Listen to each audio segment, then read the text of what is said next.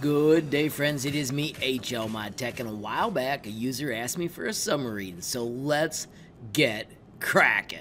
Alright friends, the first thing we should do is name it. Mine is going to be a nuclear sub, and I'm going to put my initials after it. Friends, we are going to build our sub with a cylinder. Bring it out, set it down, hold shift, stretch it to Crazyville, and then I want you to type the number 35. Let's make the sides totally round with 64. And let's change the length of it to 115. I'm going to hit Fit View, which is F, and let's add the front to our submarine. We're going to do that with the work plane, and I want you to scroll down and find the paraboloid and bring it out. Let's zoom out a little bit. Let's hold Shift, stretch it to Crazyville, and once again type 35 so that it is the right size. And then let's grab the two of them, click Align. I'm going to make the orange one the master and click Center and Center. Now this is too tall for what we want. It looks more like a rocket, so let's instead change it to 17 and press Enter. That looks more like the front of a submarine. Let's put the work plane back down on the ground, grab those two items, and rotate them 90 degrees. Notice I am touching the orange shape. That makes it snap real easy to those spots. We used -90, and then I'm going to hit the letter D to drop it to the ground level. I'm going to move it to the edge of the workspace, and let's add the back end to our submarine. Once again, work plane, click that spot, and we're going to build it with a paraboloid as well. Same trick, hold down Shift and stretch it out. Change that number to 35 and press Enter. Let's put the work plane back on the ground, select everything, click Align. We're going to make the orange one the master and do Center and Center again. This one we're going to stretch out longer. Instead of 35, let's type 47 and press Enter. You can see that looks like a submarine shape. Now let's add some awesome fins. I want you to go to the All Shapes, and we need to go all the way out to page 13. So when you click, you can go by twos. There's 10, 12, and then finally on page 13, there's one called the Swept NASA. Let's use that shift technique to squeeze it down, and I'm going to tell you the number that we want to type for this height is 12. We are going to make two of these, and we're going to space them out using the 5mm nudge. Hold down Control and tap the up arrow 6 times. 1, 2, 3, 4, 5, 6. Click on that again, and let's use Duplicate, which is Control D. We're going to drop that one down, but we're going to flip it. So now you have got a pair of them that we're going to add back here in the back.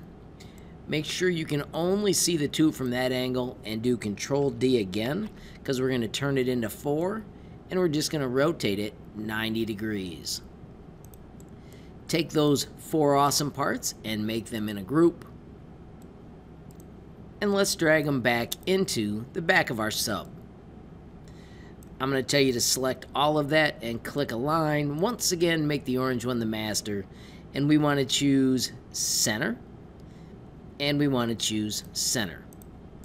Now let's just grab these back two pieces and click Align, and let's bring it to the back. And then let's move it forward 3 clicks. 1, 2, 3.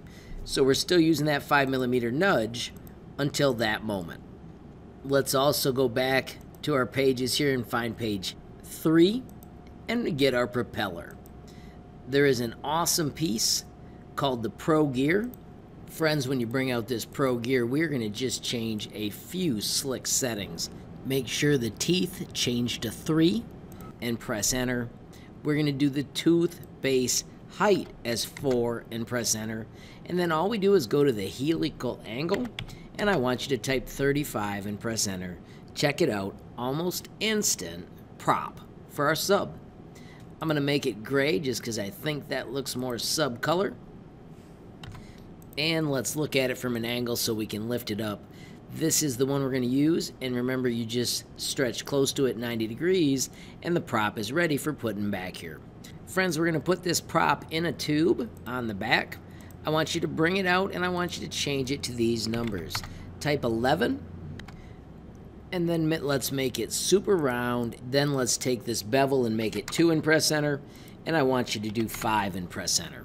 We want to stretch this till it's 12 high. I'm going to stretch it a long ways and then just type 12.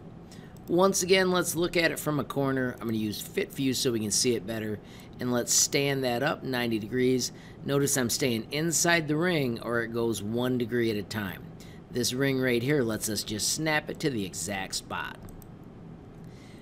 Let's grab these 2 pieces and then hold down shift and click on the tail section of our sub.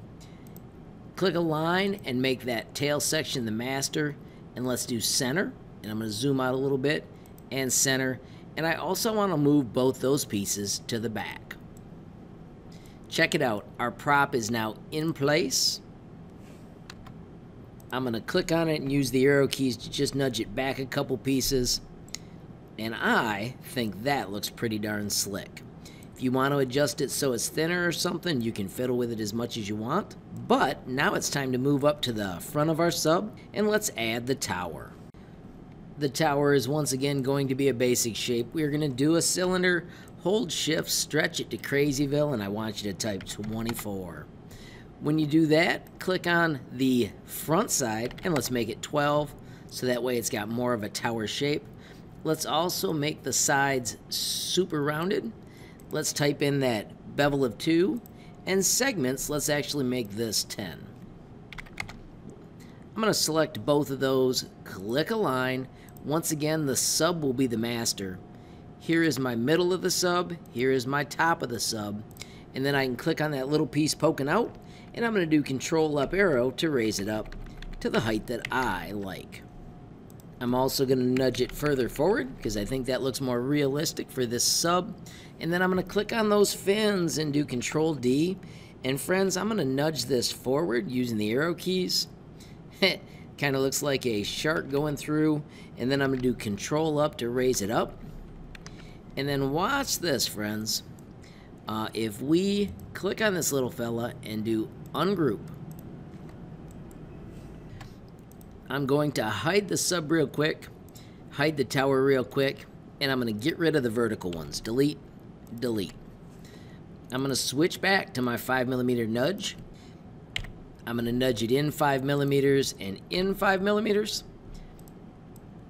I'm going to take those 2 pieces and group them. And now when we do show, check it out. They are in the perfect spot for our sub.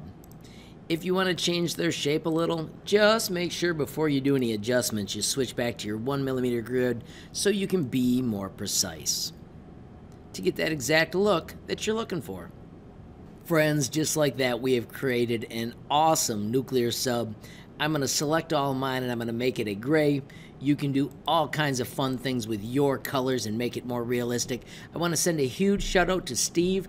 He started designing and asked me some questions and asked me about the sub. He actually built this ahead of me, so I used his as my template, which makes me a lot faster, and it just turns out so epic. So friends, I hope you had a ton of fun with the design, and I also want you to remember, if you click this little button, you can generate a link, and you can share it with me so I can check out how awesome yours turned out. You can always find me at HLModTech on Facebook, Instagram, and Gmail.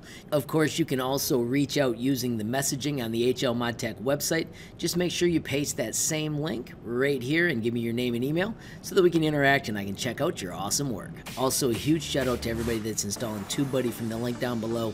That helps me out, and you'll find as you start creating your channel, it'll help you as well.